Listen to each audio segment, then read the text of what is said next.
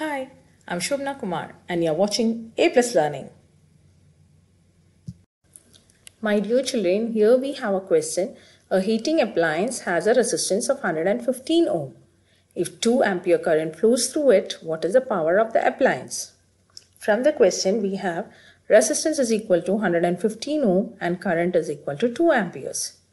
By the direct substitution of the values in the formula, P is equal to I square R, we have 2 square multiplied by 115, that is equal to 460 watts. What is the unit of power? Now the next question we have, a current of 0.4 ampere flows through an electric bulb working at 230 volt.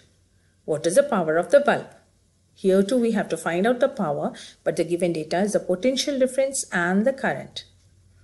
Potential difference is 230 volt and current is 0.4 ampere.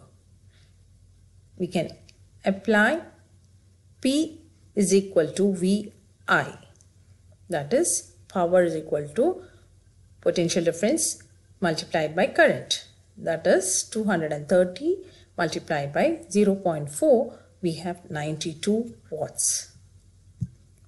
And now when we come to the questions related to series and the parallel connection, we have the resistance given as R1, R2, R3 and so on.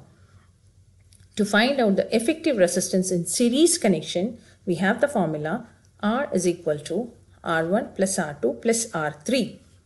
Whereas for the parallel connection, we have R is equal to R1 multiplied by R2 divided by R1 plus R2. Here is the next question.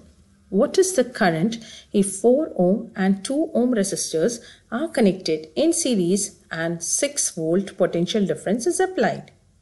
In the question we are given two resistances. That is R1 is equal to 4 ohm and R2 is equal to 2 ohms.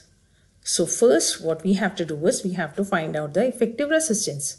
So as it is a series connection, we'll apply the formula R is equal to R1 plus R2. That is 4 plus 2, we have 6 ohms. Now the second part is potential difference is 6 volt. So again, to find out the current in that, what is the current? In the question it is asked, what is the current? So we have R is equal to V by I. Or we can substitute it as I is equal to V by R. We get it as 6 divided by 6, that is equal to 1 ampere.